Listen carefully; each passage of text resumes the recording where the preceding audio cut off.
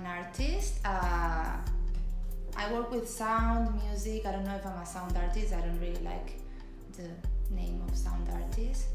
But I work with sound and also performance, voice, language, and my body.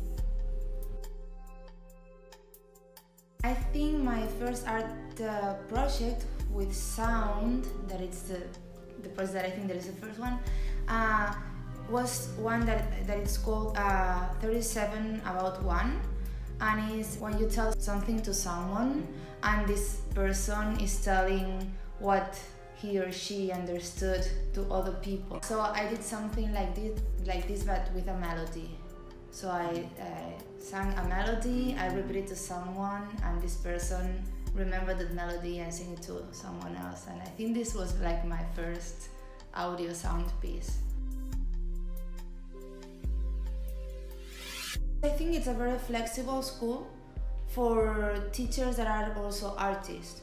I mean, for me in the first place is my artist practice, but I have to do more things and I really like to teach. But Metàfora is not like the classical school where you teach and you cannot do anything else. For me it's a perfect combination with teaching and put in contact my work with other people and do my practice at the same time.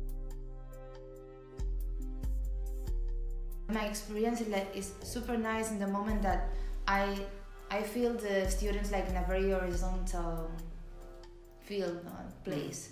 So I don't see myself as like the teacher that is teaching something, because sometimes when I have to talk with them and think about reference to the students, I'm also practicing and doing research for my things at the same time. I think at the beginning of my practice, my music or sound practice, there was people like the minimalism, like Steve Reich, John Cage, or Alvin Lucier, people who was really working with sound, but it depends on the project. I was trying to achieve to be professional with arts, and now I think I'm a professional, and now I don't know if I'm in a little bit in crisis or something. I don't think so.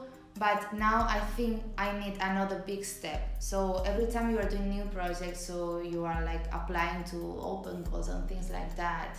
For now, I don't know what I want to achieve. So I'm here, I'm working in this, and I'm open to things that are coming. I don't know if next year I'm gonna be, I don't know, living somewhere else or staying here. I think that you can just be an artist or work as an artist if you really want and need it and feel it.